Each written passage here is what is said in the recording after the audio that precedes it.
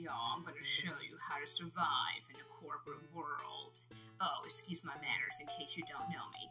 Hi, I'm Clarissa Jones, and again, I'm going to show you how to survive in the corporate world 101. I got my notes here. So first, get a job application.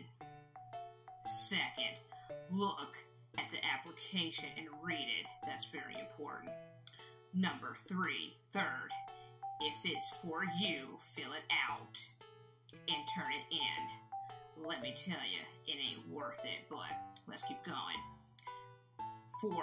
Step 4, once you turn in the application, worry the employer to death until they say yes.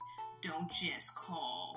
Go there and bother them. Like, literally just bother them. Don't touch them and get physical, but just bother them and say, look, I need a job. I got bills to pay, yada, yada. You know how to talk to people. Number 5. Once they finally say yes and give you the handbook and paperwork, make sure you read the fine print, like stuff like benefits, when you're going to get paid, how you're going to get paid, that's important.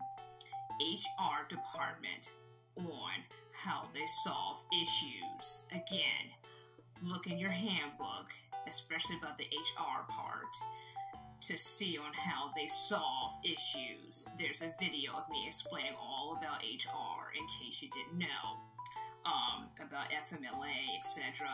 Don't sign anything till you read.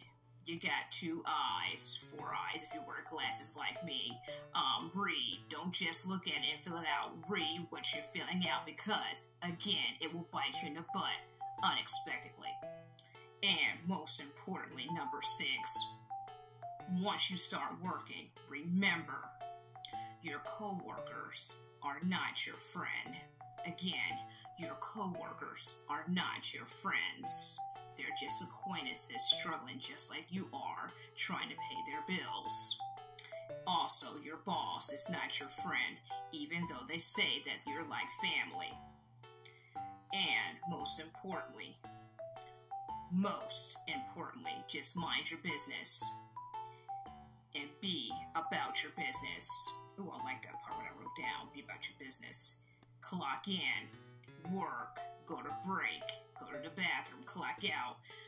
Also, most importantly, once you work there long periods of time and you realize that your PTO is like stacking up and you're afraid to take vacation, take your vacation, take a time off for your mental health because that's very, very important. So,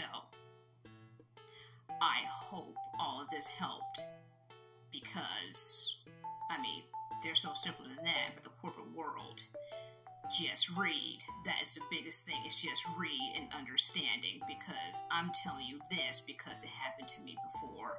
I get so excited about getting the job and just filling out everything and then not reading the fine print on the bottom. Yeah, just read. So, I hope that helps. Bye, genius.